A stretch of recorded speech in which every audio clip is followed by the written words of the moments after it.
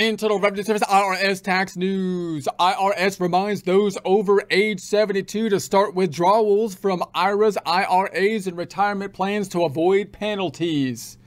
Honestly, you've got to appreciate the IRS's tax strategy here with retirement plans.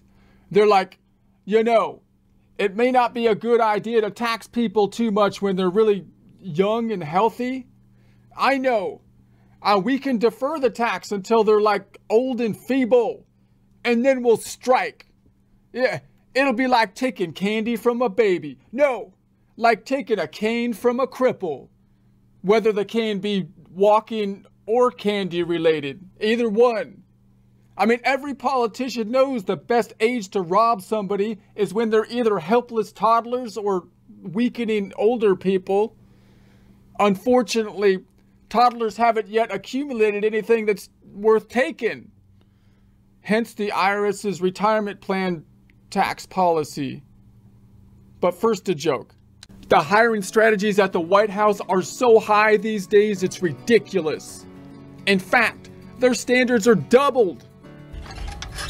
Sorry, sir. Doing my best. Who made that man a gunner? I did, sir. He's my cousin. Even their hostage negotiation strategies have twice the standards. The celebration of Oscar night. And I want it to be Oscar specific. No, I mean, not because you're gay. Like, the current administration has a message for all American citizens held hostage by hostile foreign countries. Don't get your hopes up unless you meet our twice high standards. The fact is, if you ain't gay, you're gonna stay. Your gayness does not define you.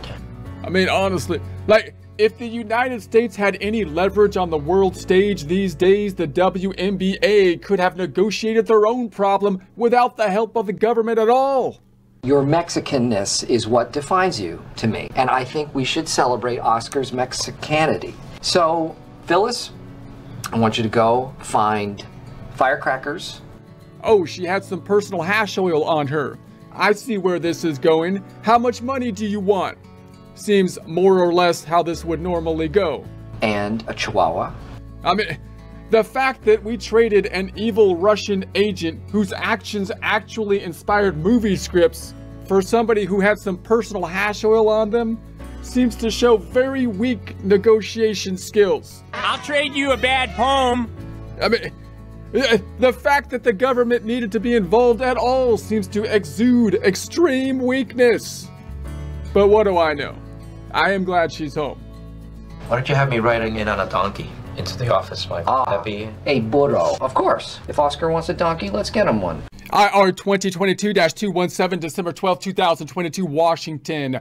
The Internal Revenue Service today reminded those who were born in 1950 or earlier that funds in their retirement plans and individual retirement arrangements face important upcoming deadlines for required minimum distributions to avoid penalties.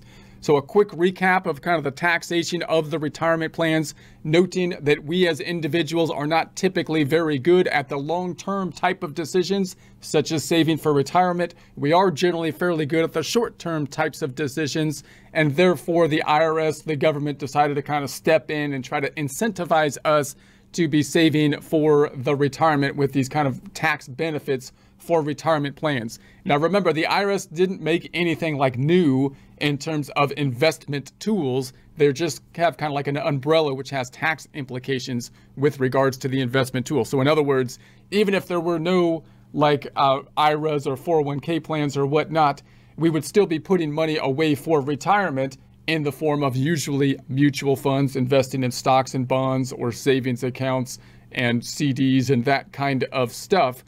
But we wouldn't get the tax benefit. So the government is giving us a tax benefit to put it under the umbrella of, say, an IRA. There's pros and cons to that, or a 401k plan or similar kind of strategies. The benefit is that you get the benefit up front. That's what the hope is, to kind of nudge you from an economic standpoint to put money into the IRA at the point in time that you get the benefit. But the downside is, of course, that now it's locked in there until retirement age. And if you pull it out early, then you could have a penalty on top of having to pay the taxes with it. So that's the general strategy. We put the money in, we get the deferral for it, we get the tax benefit up front, and then we have to lock the money in place until retirement, and then at retirement, at some point, the IRS is going to say, well, now you're past retirement age, and we actually want to force you to take it out so that you're taxed at that point in time before you die, right? Because if you die, then you've got the whole thing. Now it was in a retirement plan. No one got taxed on it. And you've got inheritance tax. It kind of, what are you going to do with that? As well as what does it do to the inheritor, and so on and so forth. So they try to get the tax withdrawn before you die. And that's kind of what we're talking about here with the required minimum distributions. So a required minimum distribution, or RMDs, are minimum amounts that many retirement plan and IRA account owners must generally withdraw annually after they reach age 72. Account owners can delay taking their first RMD until April 1st following the latter of the calendar year that reaches age 72, or in a workplace retirement plan, retire. RMDs are taxable income and may be subject to penalties if not timely taken. IRAs. The RMD, required minimum distribution, rules require traditional IRA, there's a link to that here, and SEP, SERSEP, and simple IRAs. These are all kind of variants of a retirement plan generally aimed at the simple and the SEP, for example, small income or small businesses that instead of putting in place a 401k might use something like this so they don't have to deal with the more burdensome rules of managing a 401k. So holders begin taking distributions at age 72, even if they're still working. Account holders reaching age 72 in 2022 must take their first RMD by April 1st, 2023, and the second RMD by December 31st, 2023, and each year thereafter. Retirement plans, you got the 401k, the 403b, and the 457b plans. Profit sharing and other defined contribution plans and defined benefit plans. The first RMD is due by April 1st of the calendar, April 1st of the latter of the year they reach age 72, or the participant is no longer employed if allowed by the plan. A 5% owner of the employer must begin taking RMDs at age 72. RMDs may not be rolled over to another IRA or retirement plan. So the general idea of rolling these things over would be oftentimes like if you're going from one 401k to another because you changed employers and you're not at retirement age, for example, then you're oftentimes, or even if you were, but the idea would be that you're trying to avoid the penalty and taxation that would happen by pulling the money out so that you could put it back into another kind of plan. That's what a rollover is for. So the rollover is not designed to avoid the taxes that you would owe by reaching retirement age of 72 when the government is trying to force you to take the money out. So you can't take the money out, in other words, and just put it back in to another retirement plan in order to avoid the taxation, because the whole point is to force you to pay the taxes on it. So the RMD comparison chart, there's a link to that here that highlights some of the basic RMD rules that apply to IRAs and defined contribution plans. Roth IRAs do not require distributions while the original owner is alive. So a Roth IRA is kind of a reverse IRA. You can imagine a situation where you're earning money and either saying, hey, look, I'm not paying much tax right now because maybe I don't earn a lot of money, but the government still wants to incentivize you to put money into a retirement plan. So maybe you use a Roth IRA so you don't get the benefit now, but you get the benefit of the accumulations not being taxed at the point you take it out. Or a situation you might think, well, I think that things are going downhill possibly, and that they're gonna tax us at like 95% at some point in order to try to solve the problems that are accumulating. So I would rather not get taxed at the retirement age and pay whatever tax I have now, which although it could be high, maybe you're thinking that, you know, you'd rather just pay it, you know, at this point. So those are some reasons you might use a Roth IRA. But the government doesn't have the same kind of incentive to force you to take the money out from the Roth as the normal retirement plans, due to the fact that you didn't get that huge tax benefit when you put the money in. RMD calculations and 50% on missed distributions. So an IRA trustee or plan administrator must either report the amount of the RMD to the IRA owner or offer to calculate it. An IRA owner or trustee must calculate the RMD separately for each IRA owned. They may be able to withdraw the total amount from one or more of the IRAs. However, RMDs from workplace retirement plans must be taken separately from each plan. So now you've got these required minimum distributions. The question being, how do you calculate those things? And hopefully the person managing the plan, the institution, can do that, because you want to make sure that you pay the required minimum distribution. Otherwise, the government gets upset and could penalize you. So not taking a required minimum distribution or not withdrawing enough could mean a 50% excise tax on the amount not distributed. So a large tax, 50%. It's like getting divorced or something. So the IRS has a worksheet to calculate the RMD and payout periods. And then you got inherited IRAs. So an RMD may be required for an IRA retirement plan account or Roth IRA inherited from the original owner.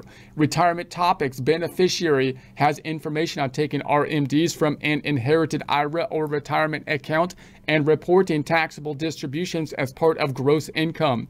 So now you've got the issue of, what if someone dies and the government didn't force them to take the money out of the IRA, and now that hasn't been any tax on it? So what happens? Is it gonna, you've got now the final return that they have to file. What's going to be the taxes at the point of death and that year that they died? What's going to happen to any estate taxes, if there is an estate kind of situation due to how much money they have? And what's going to be the tax situation to the inheritor at that point in time? Because normally the inheritor doesn't have any taxes, because it would have been taxed at the estate level if there's going to be any tax at all. And so, but this is weird because it's in a retirement plan, so then you get all these problems, right? I won't get into more detail, but you can see the situation here. Publication 559, survivors, executors, and administrators can help those in charge of the estate complete and file federal income tax returns, and explains their responsibility to pay any taxes due on or behalf of the decedent or person who has died. Then you got the 2020 coronavirus-related distributions. Since 2020, RMDs, required minimum distributions, were waived. An account owner or beneficiaries who received an RMD in 2020 had the option of returning it to their IRA or other required plan to avoid paying taxes on that distribution. So you can see this is one of the problems with the retirement plan distribution, is that your money's locked up now. So you can see this situation, you're like, okay, government, you forced me to stop working. You told me I cannot go to work, and I don't have any money. But I do have all this money in my retirement plan, but if I pull it out because I'm not of retirement age, you're going to tax me and you're going to hit me with a penalty, right? So now the government, in order to compensate for that, has to say, okay, I understand that we actually, it's not just an emergency. We made the emergency on you. We shut you down. So yeah, maybe we'll give an exception. You could take your own money out of your own account without us hitting you with a penalty, right? So now you've got all this workaround kind of stuff for the emergency situation. So a 2020 RMD that qualified as a coronavirus related distribution may be repaid over a 3-year period or have the taxes due on the distribution spread over 3 years. A 2020 withdrawal from the inherited IRA could not be repaid to the inherited IRA, but may be spread over the 3-year for income inclusion. For more information, see the Coronavirus Relief for Retirement Plans and IRAs page. There's a link to that here. So if you're in that situation, then check out that for more details on it. So taxpayers can find forms, instructions, publications, frequently asked questions regarding required minimum distributions. There's a link to that here, and other easy to use tools at irs.gov, irs.gov, irs.gov, V for victory over taxes. So there'll be a link to this in the description.